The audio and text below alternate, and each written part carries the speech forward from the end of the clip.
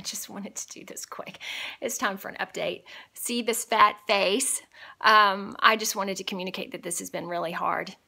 To make it easy, to make it seem like it's been easy is a really hard, a really not true thing.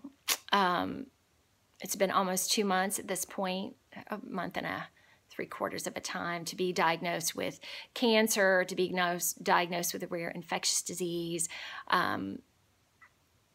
Every day I'm getting better, which is great, but it's not fast enough. So I have to come to grips with that, which is hard, which is very good for me. This week, the team makes a decision about where we move to next without me being a part of it. I was supposed to be a part of it on Thursday, but I know I'm not ready. So that's a really big step for me. It's really hard. It's really good, but it's really hard. I just want to thank everybody for still bringing dinners, for bringing snacks, for my neighbors, for my friends, for everybody, for my team, for everybody being there. I guess that's it. Okay, bye-bye.